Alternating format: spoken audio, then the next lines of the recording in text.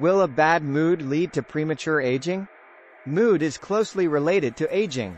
Research shows that in long-term stress, anxiety, and depression, the body releases large amounts of stress hormones, such as cortisol and adrenaline, which accelerate cellular aging and aging processes. A good mood can enhance immunity and reduce inflammatory reactions. The decline of immunity is one of the important causes of aging. Maintaining a happy mood can effectively reduce the risk of disease and delay the aging process.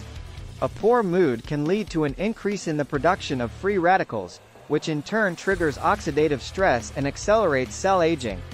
A positive and optimistic attitude can improve antioxidant capacity, reduce free radical damage, and protect the body from the effects of aging.